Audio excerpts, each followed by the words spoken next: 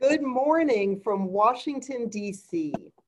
I'm Karen Donfried with GMF, and a warm welcome to all of you joining us for this conversation about an oasis in the desert, Turkish tech companies. This online event is part of a series organized by GMF and TOV, the Union of Chambers and Commodity Exchanges of Turkey. And my thanks go to our wonderful GMF TOV fellow, Kadri Tastin, and my colleagues at GMF's Ankara office for organizing this event. GMF has been covering Turkey extensively for decades.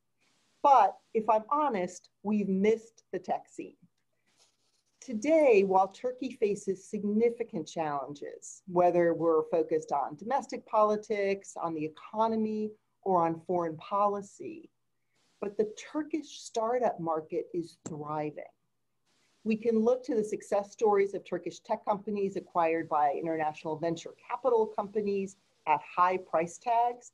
And what certainly caught my eye recently was the acquisition of Istanbul-based Peak Games by the gaming giant Zynga for $1.8 million. That represents the first $1 billion plus exit for a startup in Turkey. Turkey's market size, its young population, its human capital have played important roles in that development. But a key question that we want to probe in this conversation today is how Turkey can sustain that success and carry it forward. To answer that question, we need to understand the main factors behind the success of Turkey's tech companies. We need to understand what Turkey's comparative advantages are in this market and what challenges Turkey will need to overcome to sustain this trend. We could not have three better panelists to help us understand this. All of them are gurus on tech, innovation, and entrepreneurship. I am going to introduce them briefly, though their resumes are much more extensive than what I can share with you.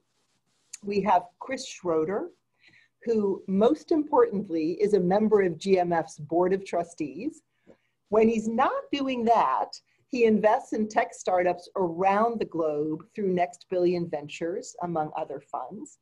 He was CEO of WashingtonPost.com and an entrepreneur co-funding HealthCentral.com, backed by Sequoia Capital, that was sold in 2012. He wrote the best-selling book, Startup Rising, The Entrepreneurial Revolution, Remaking the Middle East, and I have read it and can highly recommend it. Along with Chris, we are joined on the panel by Didem Altop. She is the founder and managing director of Endeavor Turkey, a role she played for 12 years, creating Endeavor Turkey as a catalyst for mobilizing high-impact entrepreneur ecosystem in Turkey.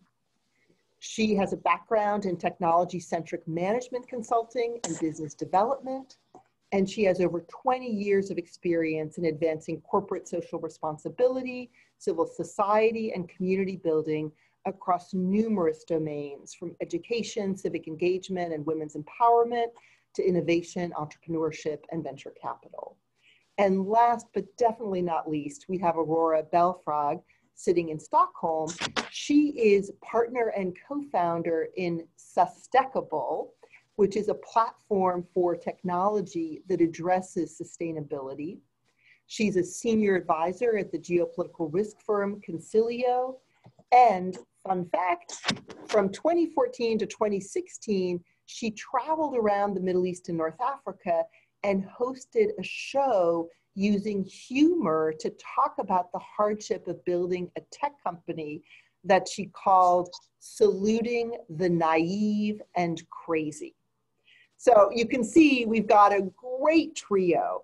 And the plan for our time together is I want to turn to these three for brief opening remarks to seed the conversation we're going to have as a group. I'm going to then ask a few questions of my own, and then I'm going to open it to all of you who are tuning in. So I want to encourage you right now to start thinking about those questions you want to ask. use the Q&A button on Zoom to send those questions into me, and I will do my very best to weave as many of them into the conversation as possible.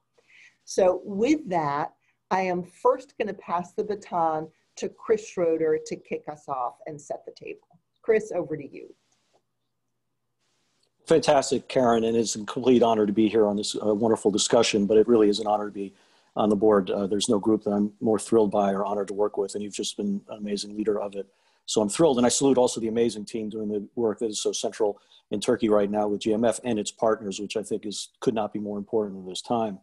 GMF, I think overall in this time of COVID has had amazing webinars that have talked a lot about today, but also a lot about the future with this amazing GMF dose of realism of our times, but always paths of how new futures can come. And today I hope we are in that tradition because it's so powerful. I will also note that there are no two people on earth who understand what's happening in Turkey and the tech scene better than Didem and Aurore. So what I'm going to do is step back for a couple of minutes and just give a global perspective. Before COVID, I would fly 250, 300,000 miles a year to many emerging markets and many places, pulling together the theses. And now, of course, it's on Zoom. But everywhere that I go, I'm asked what is the greatest trend in technology today. And like anyone on this call, we can talk a little bit about AI and genomics and 5G and other things that are coming. But I think actually the most powerful tech trend today is not the tech itself, but it's the near universal access to it. So 60, 70, 80% of humanity is walking around with a smart device in their pocket. And a smart device, of course, is a supercomputer. Each device has more computing power than all of NASA had in 1969 to put a man on the moon.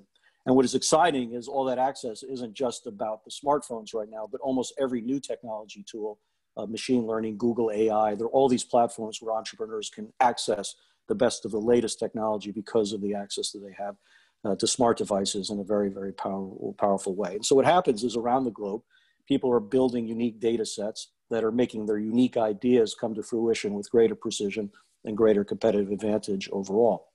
In combination of all of this, almost overnight, it's like 3 billion consumers appeared around, particularly emerging markets, but around the globe. And they want products and services on their terms. They're not looking for the one-stop shop Americans to come in. And that was the American playbook. Like for years, if everyone had access to a smart device, all that meant is if Facebook showed up or if Twitter showed up or if Instagram showed up, the Facebook, Twitter, or Instagram would be those companies. But now local and regional understanding is becoming incredibly important. And people don't just want one kind of idea. They want an idea that's relevant to their market and relevant to their region or relevant to whatever dynamics that matter to them. And that can come from anywhere. China, of course, is exhibit A for all of this, what has happened within China, but now also in these other new globalism, as I describe what's happening in the rest of the world, is incredible. But it's not just the story about China, right? There are small Chinas rising everywhere. A lot of people in America have never heard of Grab, but it is the largest ride-sharing company in Southeast Asia that for all intents and purposes, Uber had to exit the region because they beat them. We never would have talked about that 10 years ago. Careem in the Middle East is the #1 ride-sharing company that Uber acquired because they couldn't beat them because they had a great management team and really local understanding. But they also were worried that the Chinese competitor might come in to buy them. We wouldn't have talked about that 10 years ago. The greatest e-commerce company in Latin America is not Amazon, it's Mercado Libre, and we could go on with these examples. I think the thing that I keep seeing on the ground overall is that this is a bottom-up phenomenon. When everyone has access to this kind of technology, you're unleashing talent everywhere, and people are seeing what other people are doing out there and are being inspired to build things in such powerful ways. And possibly in all of this, COVID has accelerated all of it because lots of people were starting to buy things online and so on, but COVID made it a necessity. We're now literally in 6 months, hundreds of millions of people who might have taken a decade to get comfortable buying things online, having things delivered online, getting mobile money, getting access to credit, taking courses, validate that as a job, I'm willing to hire someone who takes a digital course, the empowerment that comes with actually talking to a doctor in the privacy of your own bedroom. Like all of a sudden, 10 years of behavior kind of shifted there. And that's the beginning of acceleration because new technology is always coming. We will have 5G in the next couple of years, and that will be a compounding acceleration even behind that. And so it's a remarkable era at one level. And obviously at the same time, it raises enormous questions that we have to navigate, all of us as society and as investors overall. All this tech is wonderful, but it also means that bad actors can do bad things with it. And it means governments who so choose can repress with it, right? I have seen something that I never would have predicted, which is really kind of a balkanization of technology, right? There's an internet of America. Now there's kind of an internet of China. There was always an internet of Iran. And I'm seeing even in Europe discussions about how the internet can be sort of split apart, whereas I always thought it could be one massive thing that could raise talent to benefit everybody overall. And perhaps the biggest thing that I worry about is that the digital divide is now more serious than ever. Everybody doesn't have access to what I described. In fact, for all the billions that do, perhaps 2 billion of our fellow women and men around the world have no access at all. And effectively, we're saying, sure, you can join the economy, but you can't go on a road. That's what we're effectively saying to somebody who doesn't have access. So the issues are very real. And with all of this, I then turn briefly to Turkey, and it's vexing to me. Because at one level, Turkey is just a magnificent country, and I love it so much, and it's all there. You have a large market of 100 million people, as Karen mentioned. There's been steady economic growth despite many, many challenges there. The average age, as Karen pointed out, is 30, and they're all kind of digitally native in what they do. The country kicks out 52,000 engineers a year who are world-class engineers, and they're a sixth of the cost of a similarly talented engineer in the United States of America. And yet, it feels like it's been punching below its weight. There's something like $300 or $400 billion of venture capital spent every year. And obviously US, China, and India take a lot of it, but still the amount that is being deployed in Turkey is still way tinier, I think, than it should be. And there have been these amazing economic events like Yemeksepeti, which is an amazing food delivery business that got bought for $600 million, and Trendyol, which is an e-commerce fashion company, got a $750 million effectively acquisition of Alibaba, coming from China. But they're not a lot to point to. Except now Karen raises exactly the right point. This summer, Peak Games gets acquired for a massive number. And Peak Games is a great Turkish story that became a great European story that became a global story. And for me, I think that's a wake-up call. And if it's not just a wake-up call, at least it's a reminder of all the positive factors that I've described overall. Is it truly a mark of a new future? My general view, and I really can't wait to hear the other women talk about it, is it's a matter of choice. Because while the phenomenon I've described is very bottom-up, the top-down matters. And if government is willing to do the kinds of steps, as many governments around the world are, to unleash this talent, to keep the talent wanting to stay and succeed in the country, we're talking about something very exciting out of Turkey. If that's not the choice, it's going to be very, very curious to see where things go. So hope that is helpful. That's really helpful, Chris. And I think that the point you made about the interaction between these bottom-up developments and top-down developments, and particularly what COVID as an accelerator of existing trends means today, the interaction among those dynamics is something we definitely want to dig into later in the conversation. Thanks for kicking us off. Didem, I'd love to hear your perspective. Let me unmute myself. Thank you, Chris. That was such a great setup. I feel like we're playing tennis. Let's see if we can keep the ball going, the volley going. I agree with everything that Chris has shared. And of course, he did a wonderful job of outlining especially the highlights. I just think that it's a matter of perspective too. I mean, the entrepreneurship ecosystem in Turkey literally is 15 years old. Like I can point to the day. And I'll take you on a little journey of what happened actually 15 years ago. Well, in 2003, we lobbied to launch Endeavor Turkey, which is a worldwide organization supporting high impact entrepreneurs in emerging markets. For 3 years at that point, we had to lobby with the big business community leaders. And their first instinct was, why would I be supporting new companies that may compete with me, right? So they weren't necessarily very entrepreneurial friendly to begin with. It took us 3 years to convince them that it was in their vested interest to be championing this entrepreneurship ecosystem sphere. And then in 2006, we started with 8 business community leaders across a bunch of diversified industries. And then with them, we recruited 24 mentors who were all like C-level subject matter experts, maybe people from the investment community. And with that small community of like 32 people, we launched Endeavor Turkey. With those people, then we started recruiting the low-hanging fruit, the up-and-coming entrepreneurs. So the Yemeksepetis of the world was one of our first entrepreneurs that actually became an Endeavor Fellow. When the mentors started working with the entrepreneurs, they got excited. They got excited about what could happen, what the potential was, et cetera, and their mindset started shifting. The entrepreneurs themselves created a role model effect to attract more entrepreneurs into the space. The mentors started a role model effect, attracting more mentors into the space. And very quickly we saw that the mentors were evolving now into also potential investors. So this is literally the birth of an ecosystem that's happened 15 years ago. It started with a handful of people, attracted a small group of entrepreneurs, and then together they started the snowball effect. And at the time, you have to remember that none of the language, none of the lingo existed. So in a place where anything describing high impact entrepreneurship, the venture capital community, the whole world of the entrepreneurial mindset, if the words don't exist, the behavior doesn't exist. And if the behavior doesn't exist, then the attitudes don't exist. So we're really talking about much more than just diving into technology and creating some value. We're talking about a mental paradigm shift in the way we do business and what's a reputable career choice. And do you want your recent son or daughter who graduated from university to join a startup company, kind of a thing. So we had the mentors, then we started getting the entrepreneurs. Together we started building out an investment community.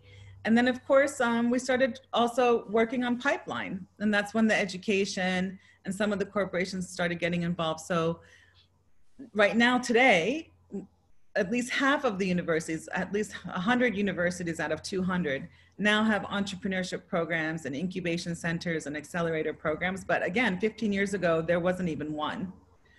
So all of this is happening again in the last 15 years.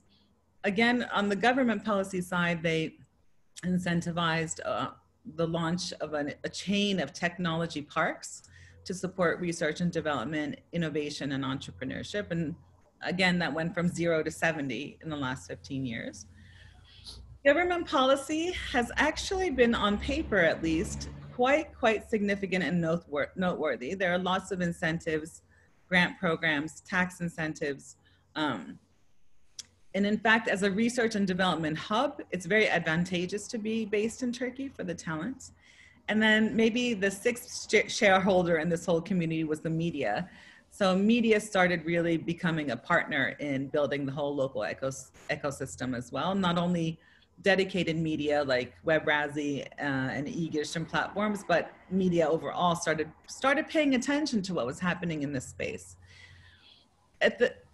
When you think about those 15 years, it would have been, the challenge, of course, is that you have a young population, you have to create jobs, the pace of technology is coming upon you like a tsunami, like you either have to adapt or get crushed. So that wave of entrepreneurship and the first wave of early adopters is quite significant.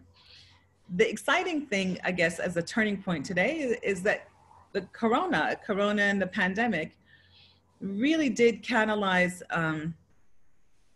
the notion that this entrepreneurial mindset has to evolve faster. And actually, it's no longer a luxury to adopt an entrepreneurial mindset, it's a must-have.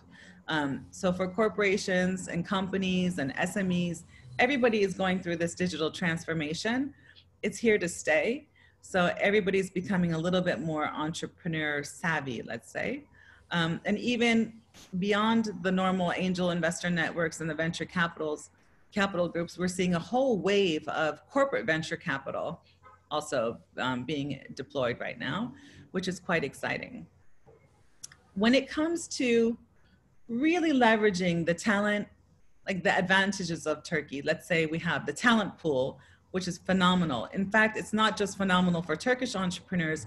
We're seeing more and more European and Middle Eastern entrepreneurs exploring the Turkish market as a potential hub for both research and development and project management. So we have more companies now coming in, even though some of our engineers are leaving, other companies are coming to Turkey to take advantage of that talent pool. The geographic location is undeniable. The number of suppliers are undeniable. So between the diversity of the suppliers in Turkey for any type of business that you want to do, and then the geographical reach in terms of logistics, you have huge advantages. And of course, on the consumer side, there is a tech savvy generation. and GSM penetration is very significant. But the big obstacle then, I guess, is really aligning goals and mission. Like there's no clear strategic direction in terms of where we're going to build our competitive strengths and our muscles. You see countries like France declaring that they're going to be the pioneer of the green movement of climate change companies and research and development. Germany's doing their own agenda setting as well. As a country, we don't necessarily have a specific policy in terms of where we want to become competitive and keep growing. So if you try to do everything, then sometimes you end up doing nothing. And that's the problem. We've seen really dedicated, wonderful success stories in the e-commerce space, as you mentioned, Yemek Sepeti, et cetera. In fintech, we've always been a spearhead in the banking sector and in the financial industry sector. That's growing really well as well. Gaming, esports are also coming. And those are areas where it just makes sense probably from a talent pool and from a marketplace point of view. But from a more systematic point of view, I don't necessarily think that we have a specific strategy as a country. And that was really helpful because you helped us understand the road Turkey has traveled over the past 15 years and then really highlighted the challenges that just played so nicely off of the comments that Chris had opened with. Yeah. And now I'd like to bring Aurore in. Over to you. Thanks, Aurore. Well, thank you. Thank you for having me. This is an honor and a very exciting market and an exciting region. So I'm proud that we're here talking about it in this context. I come from a slightly different angle, which is some sort of the European entrepreneur and the European investor. So with a different mindset, looking at the opportunity, and hopefully I can highlight that angle and why it is exciting from a traditional entrepreneurship point of view. As you mentioned, I did a show around the region for 2 years. My father's a diplomat, and I grew up in Saudi Arabia, and I proudly call myself a wannabe Middle Easterner and a wannabe Turk. So everything that I've done professionally has been driven by a personal desire to be in the region, meet the people, and an obsession for aubergine. Chris and I met during this time, and he's seen this obsession for aubergine live. So everything has been an excuse to eat more aubergine. So please follow my blog, iAubergine, which is mostly about tech, actually. But what happened was I'd built a company in the traditional Silicon Valley startup ecosystem, raised lots of money, a fintech business. The founder of LinkedIn, Reid Hoffman, was an early investor. The founder of Skype, Niklas Sennström, was an early investor. And we moved to the Valley, et cetera, et cetera. And after leaving that business operationally, I was approached at a dinner party. Someone said, "What does the tech scene look like in the Middle East? You're always there." And I just never put my two worlds together. Immediately Googled and realized what you guys already knew, what an exciting scene it was. All over the MENA region, which led me then to start a show where we addressed the hardship of building companies. And because I had built a company and I had all the what Didem was talking about, I had the lingo, I had the language, and we had done the Silicon Valley success story. But what comes with that, and what everyone knows, is it's a series of embarrassing, painful mistakes before you get anywhere. And I wanted to address the embarrassing, painful mistakes because it's such a key part of building a business. And in an immature ecosystem, you haven't come to that bit yet where you start being honest about how hard it is. So what we did was a show where I exposed my jugular, and I basically told all the stories that that made the audience laugh because they knew it was true, they'd done it themselves, which allowed us to have an honest conversation together with the local startups, the local VCs, the local incubators, but also media and academia, shifting the conversation slightly towards a more helpful ecosystem. Because what Didem was saying, if you don't know the startup scene, it sounds insignificant. Ecosystem, mentors, coaching, mindset, the right words, but it's absolutely crucial for it to happen.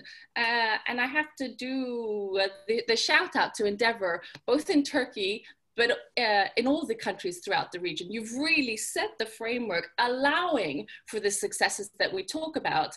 And it's usually a very ungrateful job that you've done. And on that, it's the other shout out, which is to Chris, because when I came to the region 2014, Christopher Schroeder's book had just come out, 2013.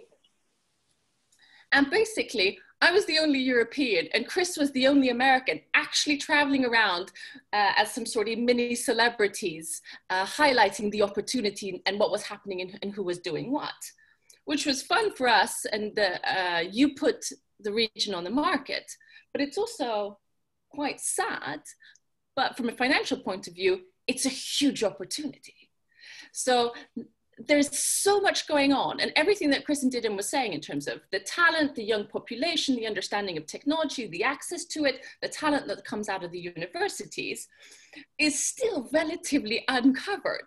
So from a VC, a European or US VC perspective, there's opportunity there. And speaking to the local VCs, I was talking to my friends at 212 who cover the Turkish market and the broader region, how surprisingly little international capital is reaping the fruits of the opportunities there, which is great for them, but obviously there's more to be done. And I think it's good that we're having this conversation with you, because I'm assuming, maybe incorrectly, but given from your intro, Karen, that tech has not maybe been top priority for institutions like yourselves, which means that you might be assessing the market from a strictly geopolitical, political, macro perspective. But if you look at it from a financial venture capital point of view, or an angel point of view, or even a private equity point of view, and do the calculations financially, then the opportunity is huge. Because the add-on to this, which is the trend that I've seen over the course from 2014 when I got involved until now, is the additional mindset change. When I was looking at the market 2014, 2015, it was still calculating the size of the Turkish market, because what any entrepreneur or investor knows, you will look at the size of your opportunity. 300,000 people, 300 million people, etc., selling goods to a B2B or a B2C market. But because of the political risks of the region, the mindset has now shifted. So many of the Turkish entrepreneurs are now seeing Turkey as a test market, not as a home market, not looking at it from a 300 million point of view, but looking at it as a test opportunity in an interesting market, and then leaping internationally. Again, from a VC point of view, making Turkey super exciting, because it has what we have in Sweden, which is then a small, insignificant market where you just test and you go global. So I'm getting more and more excited about the opportunities in Turkey. And I can talk about this forever, so I'm going to stop here and then allow us to talk about it together as a group. Fantastic. And thank you for that, Aurora. You really did bring this interesting perspective as a European entrepreneur and investor that complemented so nicely what Chris and Didem said. And I want to first pick up on a point that Didem made, and first draw you out on that, and then Aurora and Chris may also have thoughts on this. You know, Didem, you clearly had an insight 15 years ago that was the moment to move in Turkey on these issues.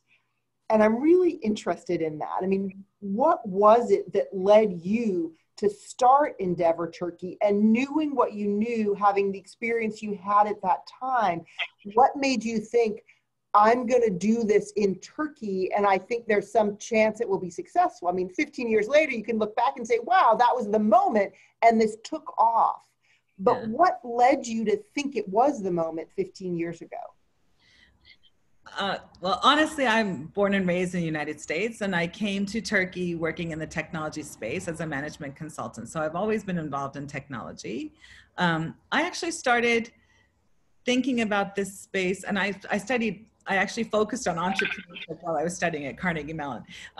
But I started thinking about opportunities in entrepreneurship in 1999 for Turkey, and it was so premature.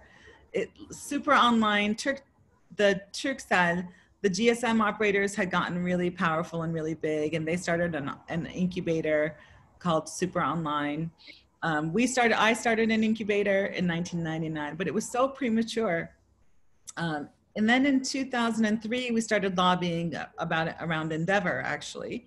And for me, it was actually, I was doing consultancy on corporate social responsibility in that field. And everyone kept asking me what was the next big social issue that they should be paying attention to. And I kept saying, it's going to be the pace of technology, youth unemployment, et cetera. The fastest way to create high quality jobs is by supporting entrepreneurship.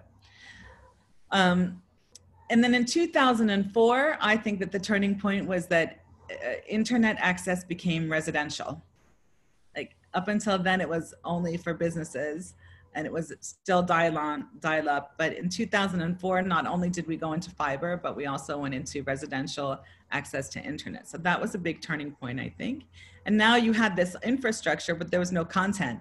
So everybody needed to create some type of content or value-added services on top of that infrastructure. So you could see that it was coming. Everybody could see that it was coming, but it hadn't been kind of organized. So it was a really interesting kind of turning point, I suppose. So you really gave structure to those. Yeah, and I think it also helped that we were independent, right? So like if any one company at that time had tried to spearhead something, it might have been a little bit territorial and people would have stepped on each other's toes. It was interesting that we could come in as this independent organization and say, hey, this is too big for any one organization to do alone. It needs to be a collective action. And we brought in, you know, diversified industry and multiple stakeholders. For example, typically you won't have, you know, 5 different banks sitting on the same board of directors, but we did.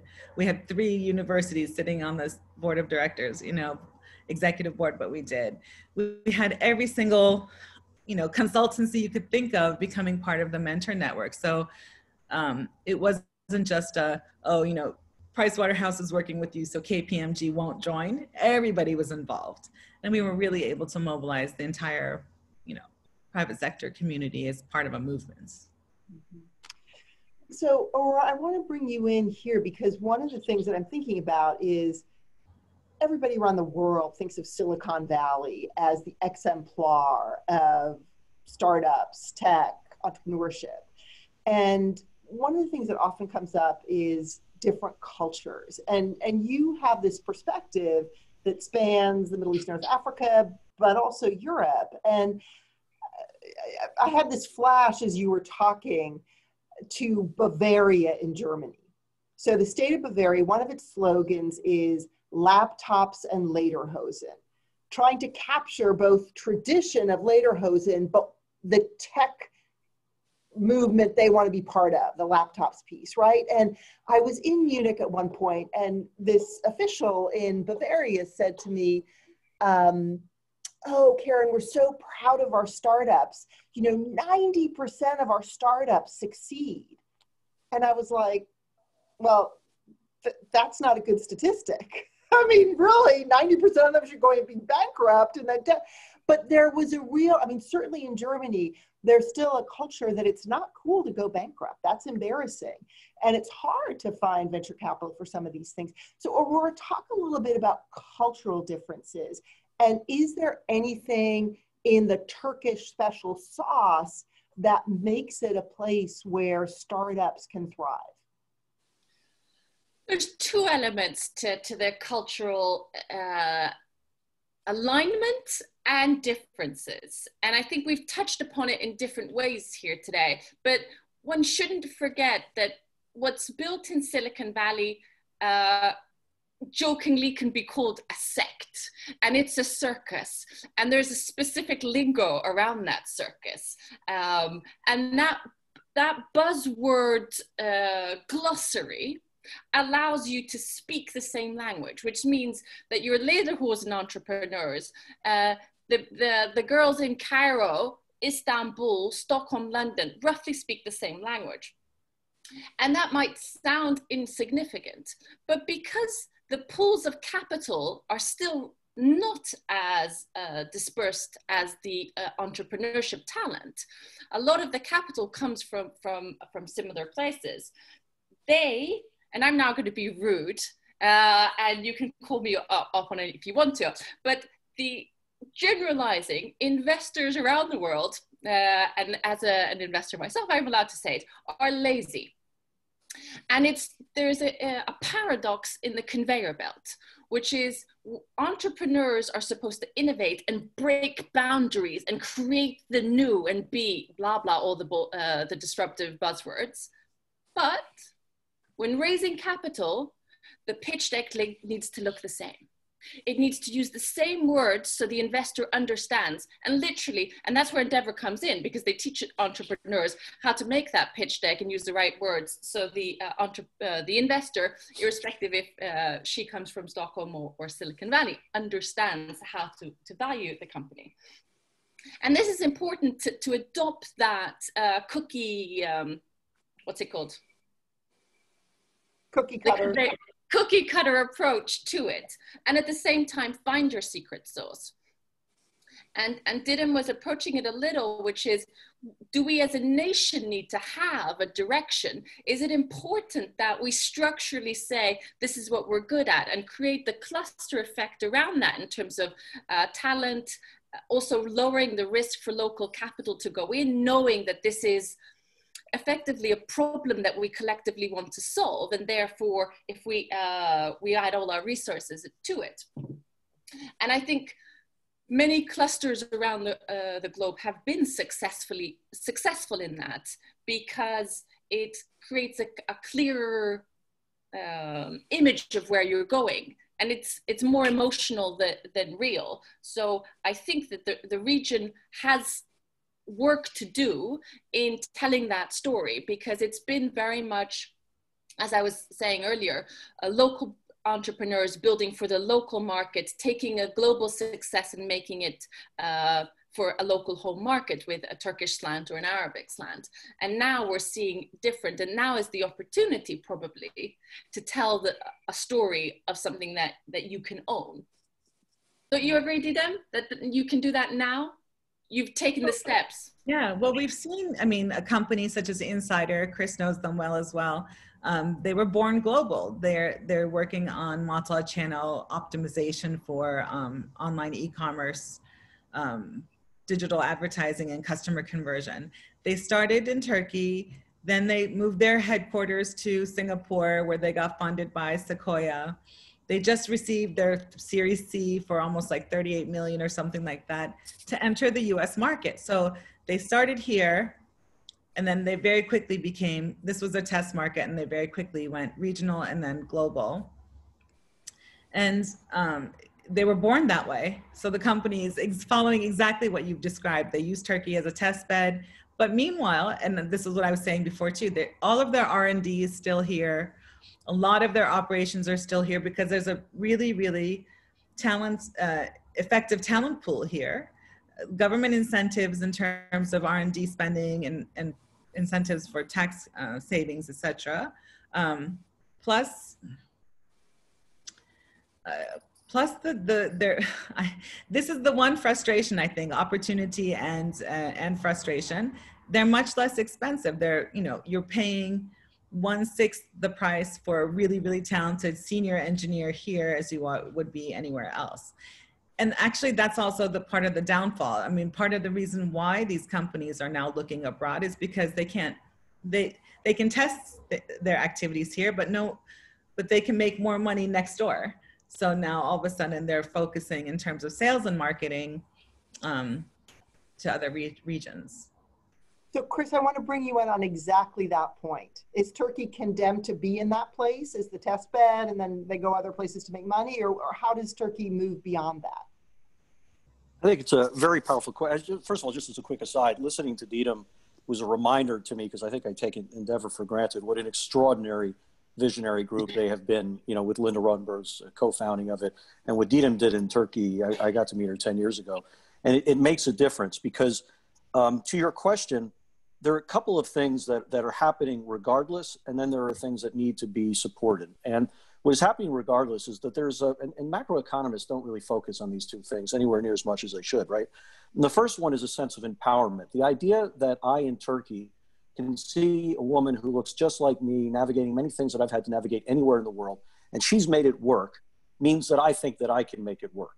Right. And so, again, bottom up, there's this almost psychological view of, I'm seeing this now from such a broad lens, why not me? And I think that's a massive shift that is happening, which is being unleashed. I think the second, less psychological, but more structural, which I think people often underestimate, is that when these companies do succeed, they've inevitably trained hundreds of people on how to do it.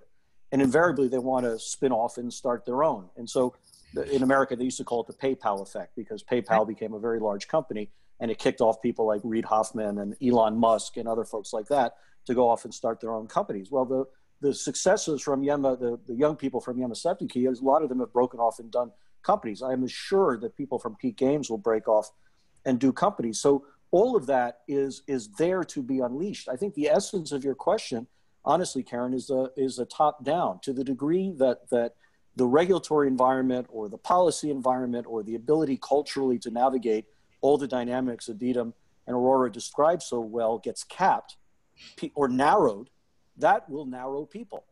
But talent is, as I think the Aurore and then the Insider is a great example of this, to point out very well, like the talent is global day one. If you are a woman and you want to build something extraordinary and you want to make it big, the only thing that caps you in this day and age is the structure and the culture within you are playing. And that to me is what is so important about having the top down really unleash this and support it, not as kind of a cute sideshow, but a huge dynamism of what is the 21st century economy. Well, and Chris, Aurora, jump in, and then I'm going to follow up on that. Go ahead, Aurora. No, but I think that the follow-on is also that you need time as well. You need time for the local waves of entrepreneurs to make a little money to come back into the system as investors, just as Didem was saying. I remember I interviewed on stage Rina Onur, the co-founder of Peak Games, in 2014, and she's now with the 500 startups and as an investor. And it's not about the money. It's so easy to think that this is a question of capital. And obviously we need capital in the region, but you need capital that understands tech. She has built a business and she's now an investor that knows the difficulty of it. And some of the VCs that are now growing in the space get it. And it's an easy thing to say, but it's actually so important. So important. Yeah, and Didem, you know, Chris's comment, well, Aurora, I appreciate that, because I'm one of those people who's always thought that the capital has been the key piece of this puzzle, but the way you structured what you said is super helpful. And Didem, Chris's comment reminded me of something you had said in your opening remarks, which is you talked about how Turkey may be burdened by the fact that there's no clear strategic direction. You know, what is the area in which Turkey is going to build that tech muscle? And, you know, is it going to be fintech? Is it going to be gaming? And I just want to ask you to answer your own question. And then I'm going to go to the audience, but let me turn it back to you first. I mean, I'm not talking about being 100% prescriptive, but it just is fascinating to me that there are so many natural competitive advantages that Turkey could have if they wanted to be playing in a global sphere. In so many ways, in so many applied areas of technology, there are no standards. So today the playing field is equal. Anybody can be the pioneer and jump into the game.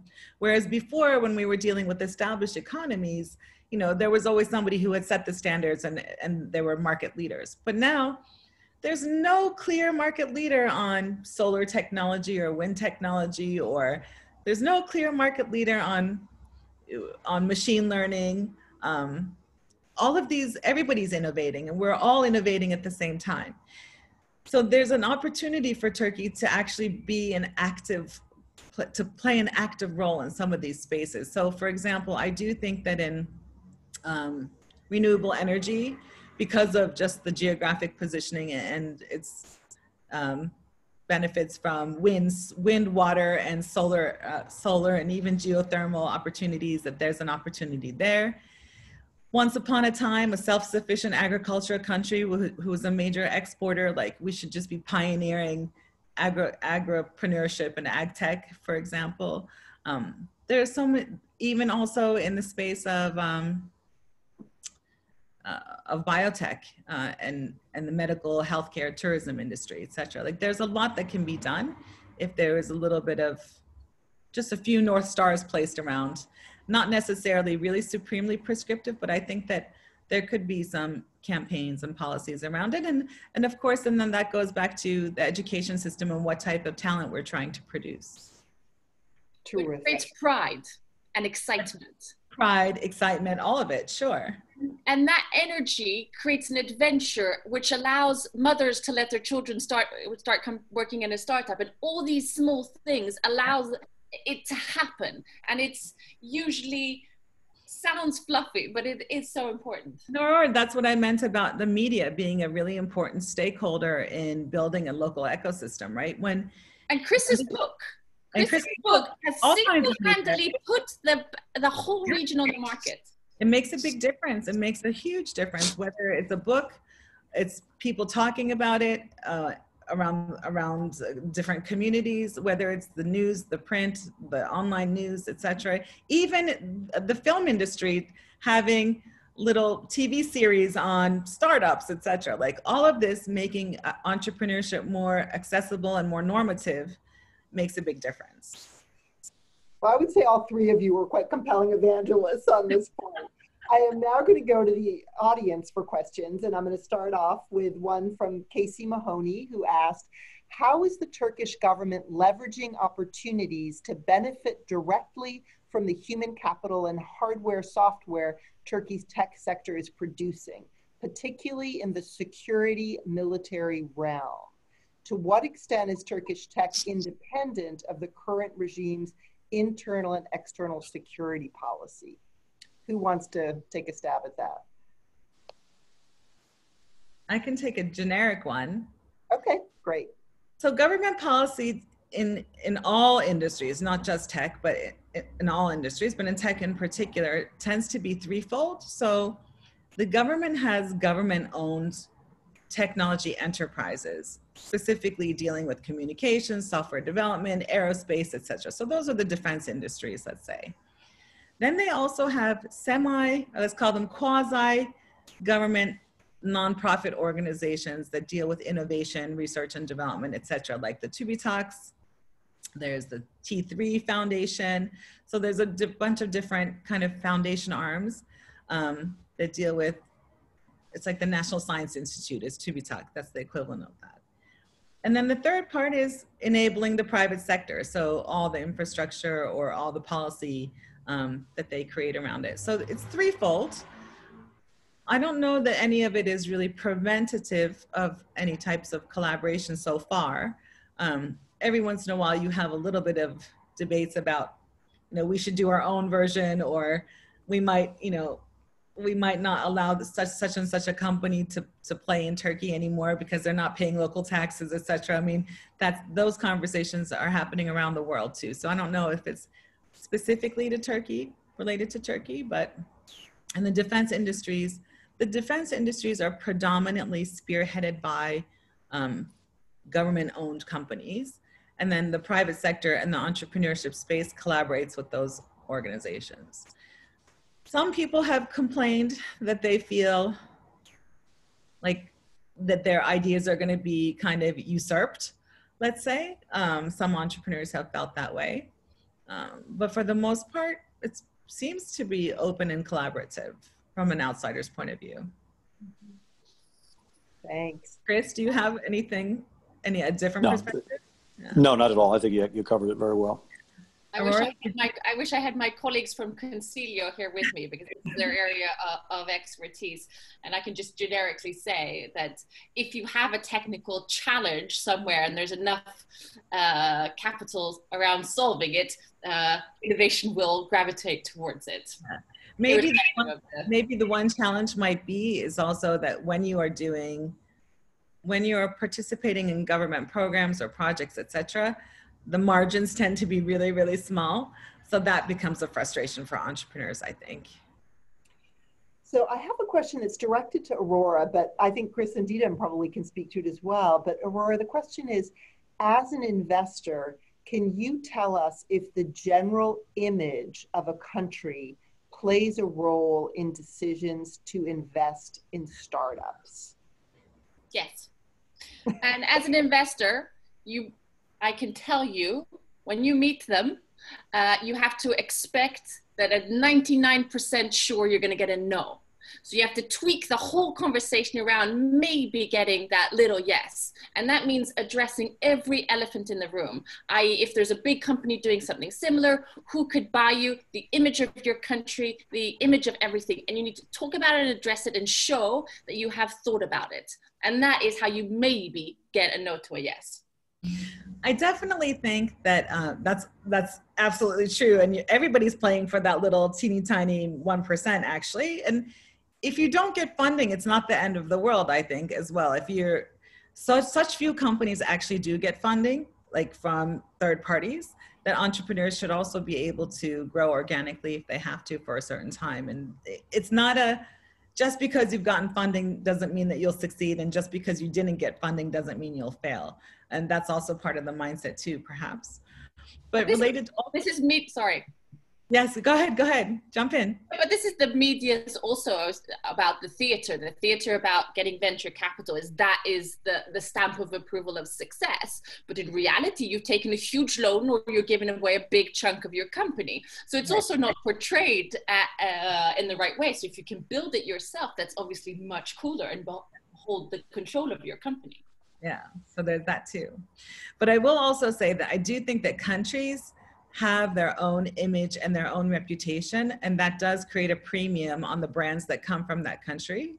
And the brands that come from the country also contribute to the brand of the country itself, right? So there's a circular reference there. So say, for example, when I say Italy in design, everybody, there's Italy, if I'm a design company from Italy, all of a sudden I have a premium. Or if I say engineering in Germany, all of a sudden I have a premium. So what is Turkey known for is what my question is about competitive strategy, actually. Because if, as a country, we're known for something, then it will also create a premium on the type of startups that are coming out from this country. And Chris, just a quick, very quick thing to ask. I mean, there's the image, and then there's a reality, and then there's a perception of where things may be changing. And as an investor, I think about all of it. The image per se is not irrelevant to me, and I think the other observations that Didem and Aurore made are true. But what I'm really thinking, what investors are really thinking for, really at its essence is, am I putting money into an entrepreneur and into a place where I think I can be more successful than I can do it somewhere else, point one.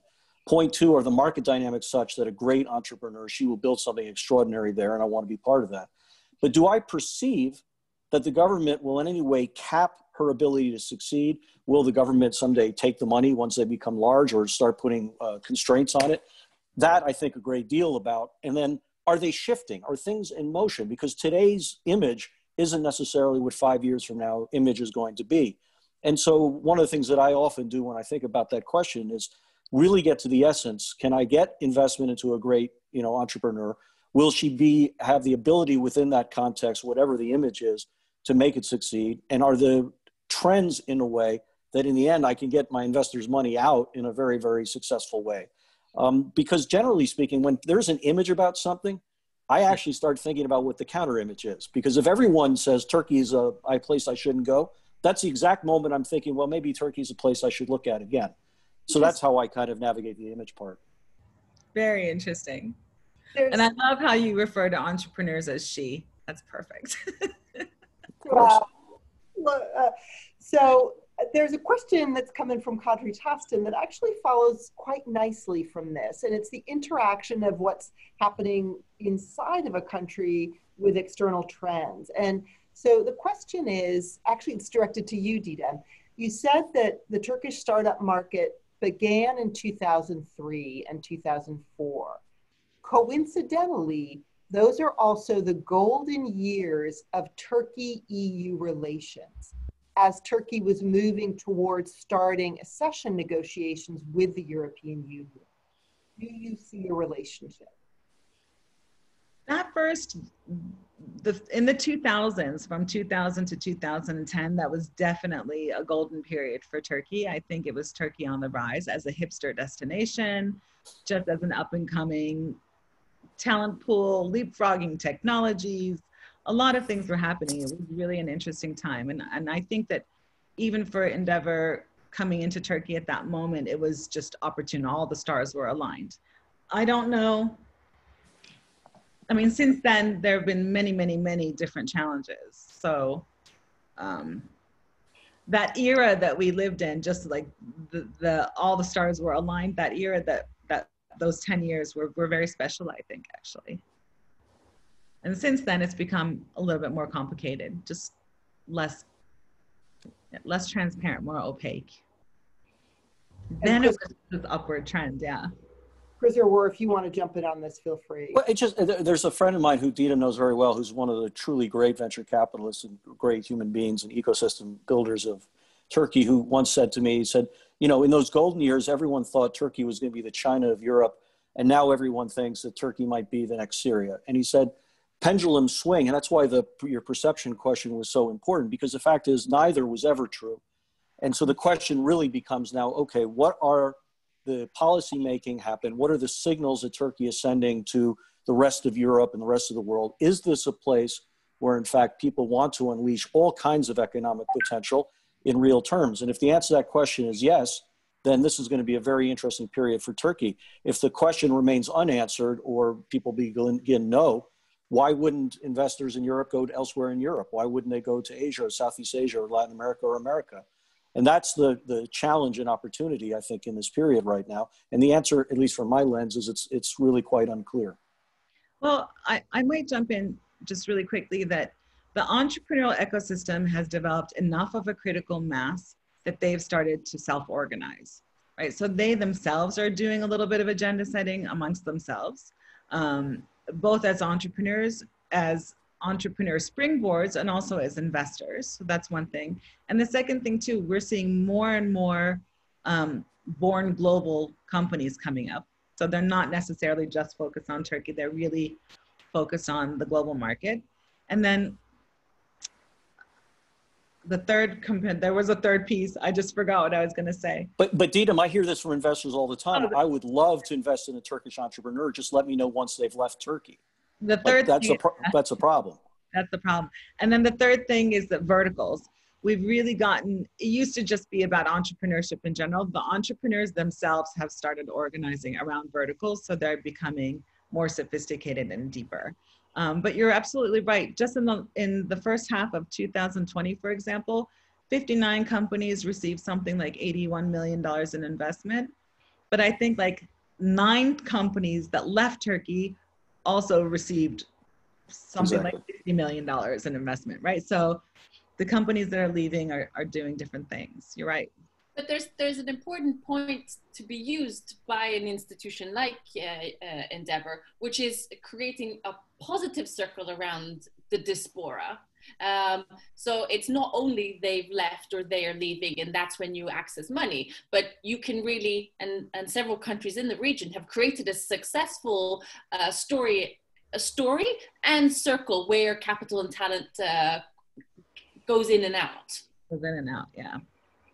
So there's a question that's going to allow me to dig a little bit deeper on a point Chris just made. You know, Chris's comment that you both have followed up on about the investor saying, oh, I'd love to invest in that Turkish entrepreneur. Let me know when he's left Turkey or she's left Turkey.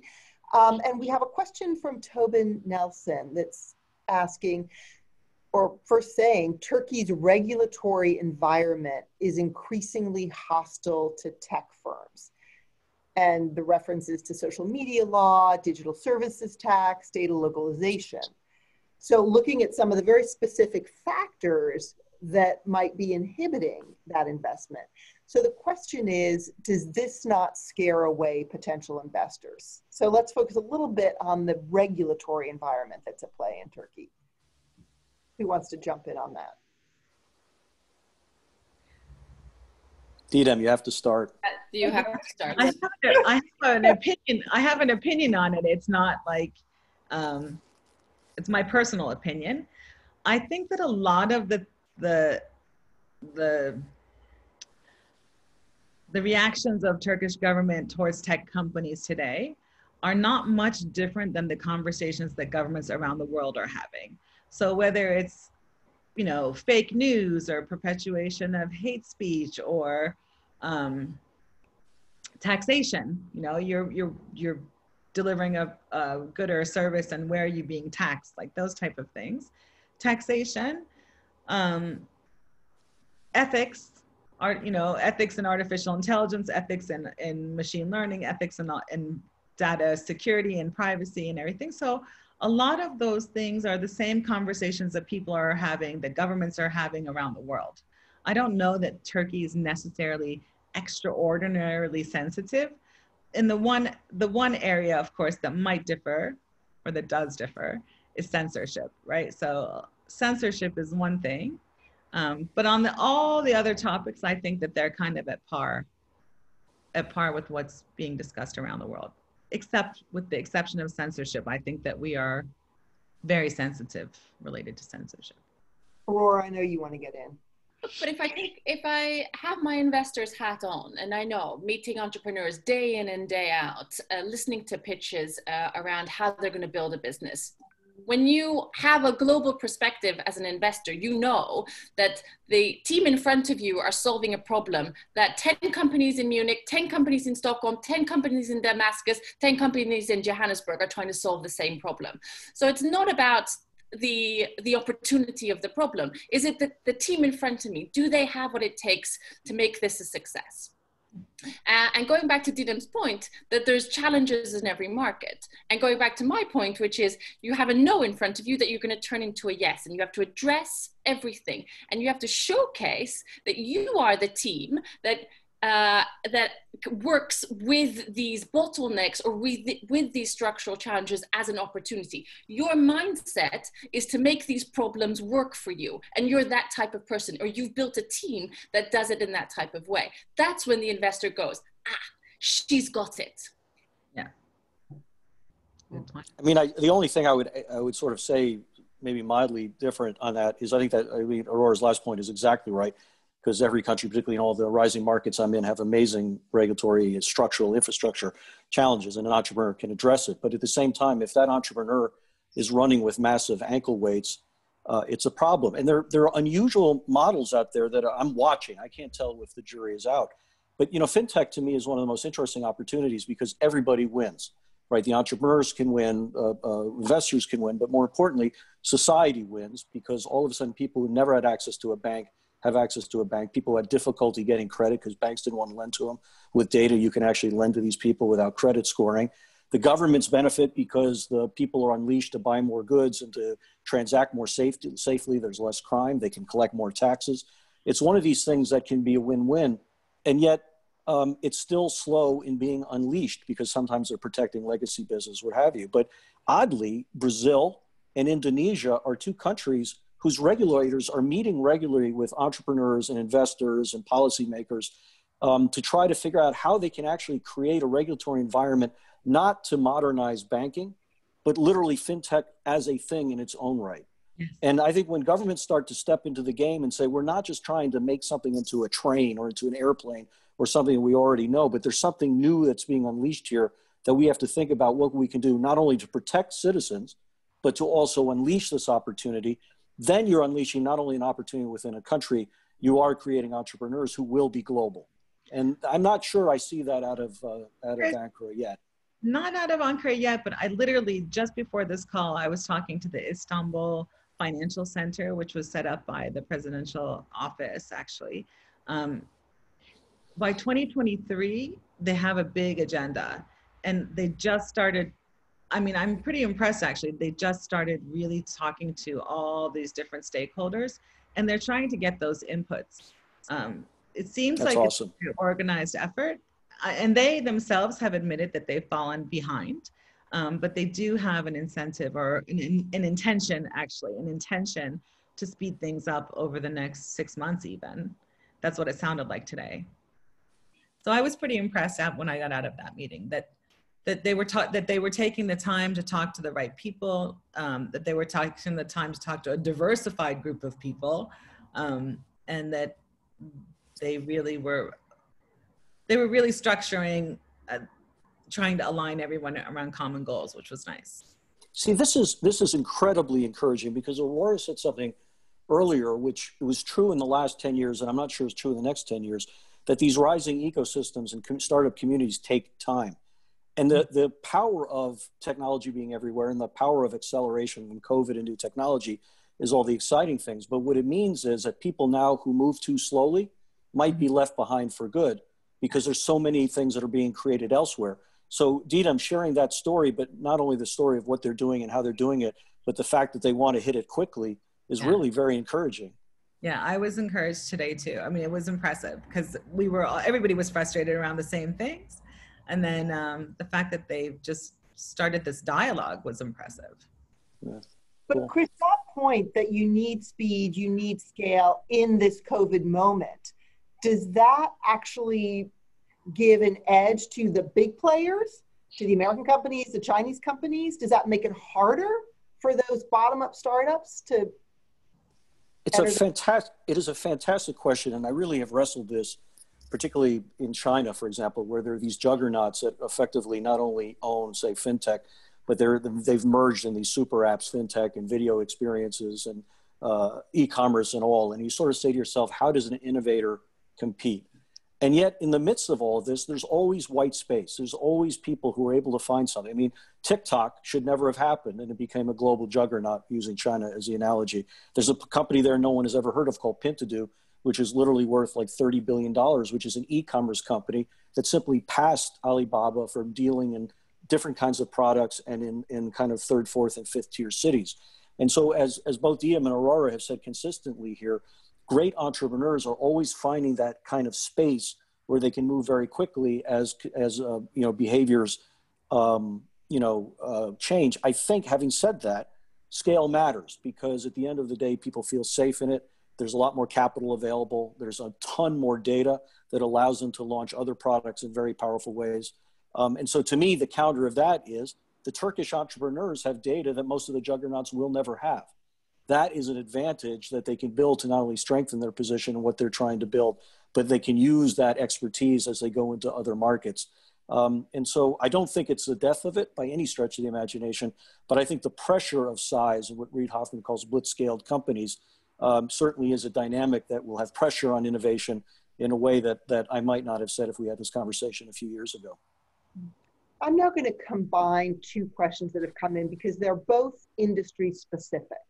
So we have one person who's interested in the state of Turkey's semiconductor industry and is curious about whether that is still mostly military-driven R&D or is it diversifying?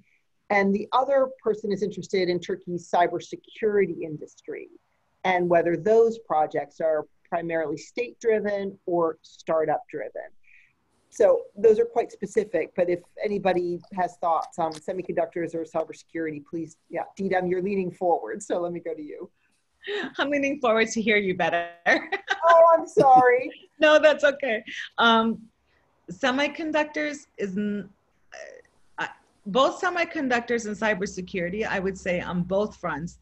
The defense industries have their own initiatives, and the private sector entrepreneurs are also moving forward pretty quickly. We also see a lot of both semiconductor, you see a lot of Turkish-European collaborations, like so startups that are based, that have a foot in both places.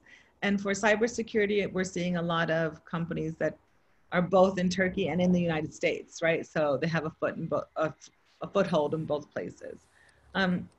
when I say a lot of companies, any segment that has more than, let's say, 60 startups pursuing activity, to me is a critical mass, which is enough for a vertical to emerge. So there aren't thousands of them, but there's a significant handful. Great. And I am now going to use my remaining time to ask one of my questions as a last question for us to conclude on. And I'm very interested in asking each of you, what would you say is the single most important factor to Turkey's tech ecosystem remaining vibrant? So just one thing, what's the most important thing? And Chris, we'll start with you. Let's go Chris, Aurora, Didem. So Chris, you go first. Yeah, I mean, Didem will have the right answer to that. I think it is merely a conscious understanding, bottom up and top down, that this is not a cute sideshow, but in fact has ramifications not only in the future of 21st century company development, but every company is a tech company now. All the skills, all the understanding of everything we've talked about in the last 45 minutes or an hour is true for every company in Turkey. And so people think of this as a ribbon cutting exercise or something nice. They can't do that. The biggest thing for me is for people to take this as one of their top economic priorities in what they do. Okay. Aurora. I'd say because many of the actual factual building blocks of an ecosystem are there, and as we discussed, some of the infrastructure pieces might not be to the advantage, but as an entrepreneur, you make it to your advantage in how you tell your story. I'd say one of the key elements in building a strong, vibrant, or keeping on to that is holding on to the pride and excitement, the adventure part of it, and creating the positive energy that allows all the factual hard facts to work in your advantage. And that organizations like yourselves highlight the market, allowing foreign capital to come in and see the financial opportunity. Mm-hmm. Didem. Such a loaded question. One thing I might have to say is collaboration. I see it happening already, which is wonderful. Endeavor was all about collaboration, like bringing together stakeholders so that we could align around common goals and objectives. That just needs to continue, and it needs to multiply. It needs to have a snowballing effect, because if you're going to be in fintech and lobby for regulatory reform, one company lobbying by itself is something, but 60 startups lobbying together is something else. So I think that there just needs to be a collaborative effort on a lot of things, and collaboration between entrepreneurs to promote the regulatory reforms, et cetera, that they need, but also collaboration between established companies and entrepreneurs, rather than trying to suffocate the entrepreneur. Like, I think that actually it was Fadi Gandour from WAMDA who had said, there should be a concept called corporate entrepreneurship responsibility. So similar to corporate social responsibility, which is for established companies, they should have an index as to how many entrepreneurs they're actually supporting with as their first clients or as their clients, and really trying to create opportunities for the entrepreneurs to grow rather than suffocating them. Well, fantastic. I want to give an enormous thank you to all three of you. When I was asked to moderate this, I was really excited to do it because I knew I would learn a lot from the three of you. And we have more than achieved that. I feel so much smarter about what's happening in Turkey on tech, but also more broadly. What I wasn't expecting and what I'm taking away from this conversation is also inspiration, because the power of startups and the power of an idea to create something new and people believing in that idea and the cooperation it takes to see it happen and making a positive difference in our world came through so vibrantly in the conversation. So a very sincere thank you to Chris, to Didem, to Aurora. Appreciate the time, appreciate your insights, and thank you for helping us highlight this aspect of what's happening in Turkey in 2020. So thank you. And thank you to all of you who joined us and listened in and sent in such terrific questions. All righty. Bye-bye. Thanks again. You. Thank you. Lovely. Thank you.